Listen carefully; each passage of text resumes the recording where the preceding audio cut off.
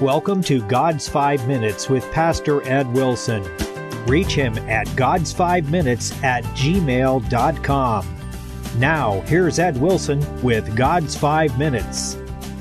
Hello, friends. Psalm 46:4 reads, "There is a river, the streams whereof shall make glad the city of God, the holy place of the tabernacles of the Most High." Among all the great cities of the world, Jerusalem alone was not built on the banks of a broad stream. She had one little trickle of water, the brook Kidron, which curled out from under the base of the rock on which the temple had been built. But this little rivulet, scarcely big enough to be called a creek, was more blessed than the mighty Euphrates, Egypt's Nile, or Rome's Tiber. Where Nineveh sat as a queen on the broad banks of the Tigris, there was water for irrigation of crops and transporting vessels of commerce, but there were no poets to sing of her streams touching holy things or of the dwelling of the Most High. When we read the sweet melody of these verses, it is easy to picture David seated somewhere on Mount Zion, looking out over the valley below to think of the mighty kingdoms that came against and rivaled him. How he must have considered his resources looked like that little mountain stream compared to the rivers of other cities, which had their horses and chariots, armies and weapons. Israel's security could never rest on the power of her military resources.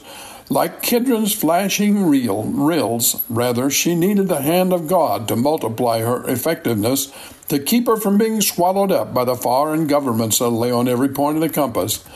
And yet she has stood while centuries have come and gone. The theme of this verse runs all through the Bible. The message is that no matter what the world may or may not have, there is a river that belongs only to God's people, flowing with living water, able to bring life and refreshment to everything it touches. It is not a muddy, roiling, flooding torrent carrying everything in its pathway. It is a quietly flowing brook, easily overlooked by those who put more value on glamour than substance, and yet beloved to humble believers because it flows from under God's house. From the book of Genesis all the way down through the Revelation letter, if you listen with the ears of your heart, you will hear its merry burble, for it never stops. God's water went out from Eden in Genesis and parted into its four heads. Generations later the psalmist sang, "Thou shalt make them drink of the river of thy pleasure." Ezekiel too saw the river of God and told us, "Behold, waters issued out from under the threshold of the house eastward." He prophesied to us of the life-giving quality of God's water. "And it shall come to pass that everything whithersoever the waters come shall live." Isaiah's vision was just as splendid as those before him, and he glorified it by showing how God's blessing upon one little brook, hardly more volume than a few buckets full at a time, is increased under God's blessing. He said, "The glorious Lord shall be unto us a place of broad rivers and streams." Jeremiah prophesied that God's people should be like a tree planted by the rivers of waters, and shall not see when drought cometh. Jesus took up the message by crying out during one of Jerusalem's sacred rituals, "He that believeth on me, as the scripture hath said, out of his belly shall flow rivers of living water." And finally the Apostle John, alone on his Isle of Patmos, looking away from the crashing blue waves of the Aegean Sea, saw in his soul instead a pure river of water of life, clear as crystal, proceeding out of the throne of God and of the Lamb.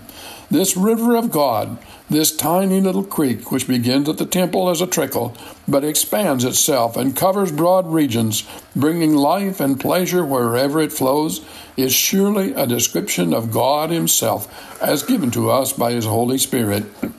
Just as water runs into every low place and hollow lying in its pathway, so God by His grace wants to water and make fruitful every hurting, needy place in our lives.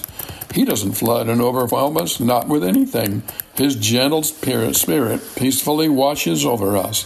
Have you talked to Him today? You have been listening to God's 5 Minutes with Pastor Ed Wilson. Reach him by email at GodsFiveMinutes@gmail.com. Tune in next time to hear more encouraging thoughts from God's Word on God's 5 Minutes with Pastor Ed Wilson.